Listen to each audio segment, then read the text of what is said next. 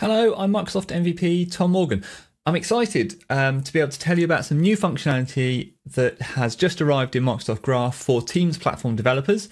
It concerns the ability to set your Microsoft Teams presence. Well, not your Microsoft Teams presence, the Teams presence of any user. So, exciting new API functionality that we can get into on this call, and I can show you exactly how to use it. Hello, just cutting in here, Tom from the post-record edit. Since recording the video, publishing the blog post, a couple of people have reached out and actually said that this call is not working for them. And I've been doing some investigation, and that's definitely the case. Not for everyone, but for some people. So some of the things I'm about to talk about might not work for you. If you're seeing 401 errors, if you're getting service error exceptions, then you're not alone. We're figuring it out. I've reached out to Microsoft for some assistance and some help. As soon as I know some more, I will be updating the blog post. So the blog post will be linked in the description of this video. So go check that out for the latest information on exactly what's happening with this issue. All right, back to the video.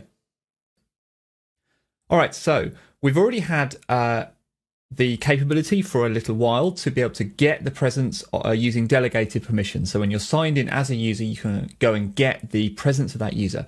You've also been able to use change notifications to subscribe to the presence changes of one or more users. So now that's an application permission. So as an application, you can go and subscribe to the presence changes of multiple different users.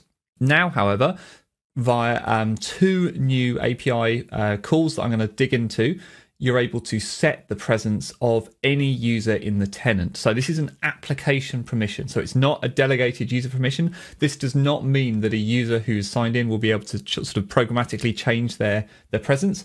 This is an application permission. However, you could totally do that, because once you've got that application permission, you can just set the presence on behalf of the user. So you've got lots of different options for what you want to do there. This works you need a specific permission to make this work. So the permissions that you need it's a new one, and it's called presence.readwrite.all. So you can go and find that and make sure it's assigned to your application. It does require tenant consent to get that done. But once you've done that, you'll then be able to make this post call to /users / the ID of the user / presence / set presence. There's a few things you do have to provide when you're making this post call in the body. And I'll put an example of what the body looks like in about now. You need to pass the availability and the activity. These are two keys that you'll be familiar with if you've done anything with presence before.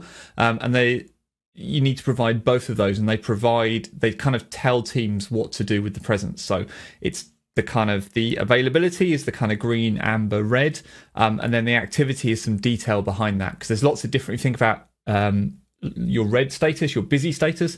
There's a number of different reasons you might be busy. You might just be busy, but you also might be in a call, you might be in a conference, and things like that. So you need to provide the availability and activity.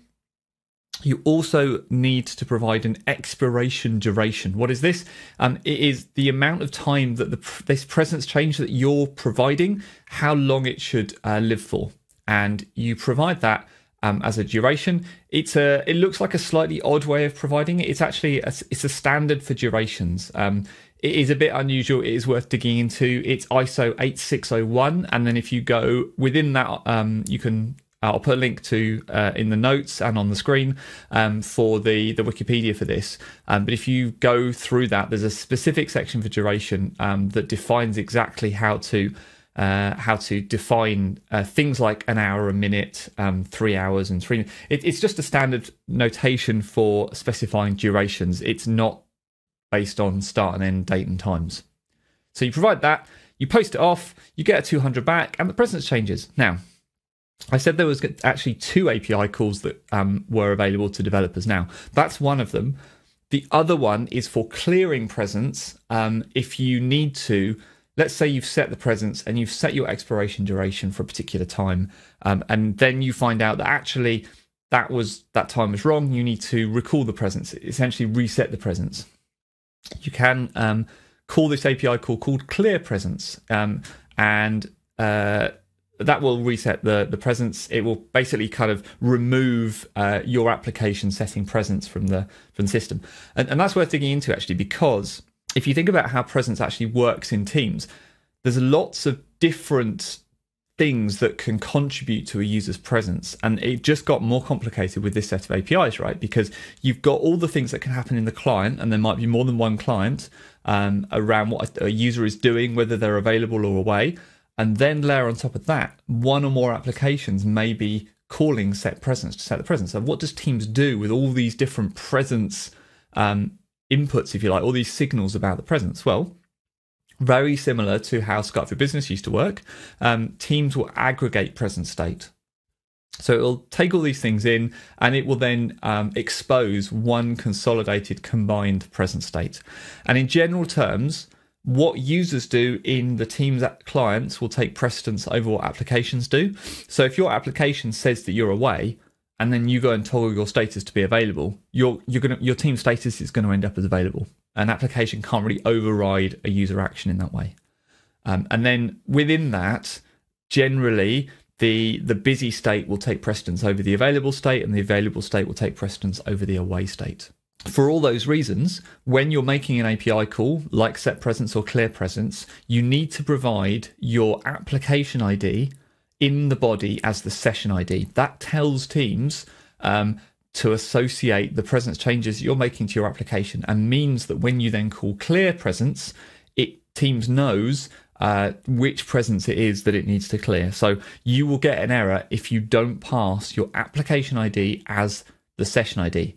One interesting thing to talk about just before we leave this topic is some of the activities that you're actually able to set. So within the busy state, you can actually set the presence to being in a call or in a conference call, which is kind of really interesting to me, because you wouldn't normally do that in, if you're going to answer a call in Teams, Teams would set the presence for you to being in a call. If you join a meeting, Teams will set your presence to be in a conference call.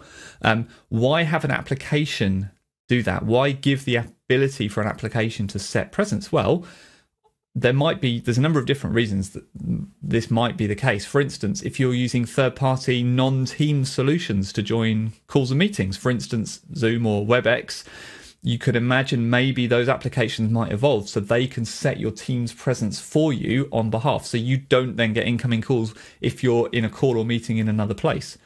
Or maybe if you join on the mobile application, if you join a mobile call, maybe there'll be like the ability to kind of toggle through a third-party application to toggle your state, your present state, to being busy. One thing I'm really interested in at the moment is Azure Communication Services. You probably know that if you listen to this channel.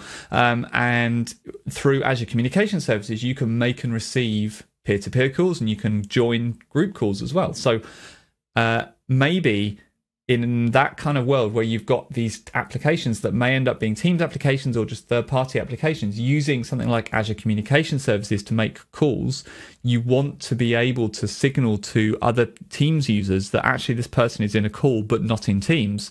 And so you want to prevent them getting incoming calls. So you can kind of see how this would be really useful to kind of prevent calling on calling, basically, by giving applications the ability to say this user's actually in a call or in a conference, even though they're not in a Teams call or conference. All right, so some exciting new API calls unlock some new functionality for applications to take control of and set users' presence. If all that sounds interesting to you, check out the blog post as well I did about it, because there's some examples in that. And if you've got any questions, let me know. Thanks very much for watching.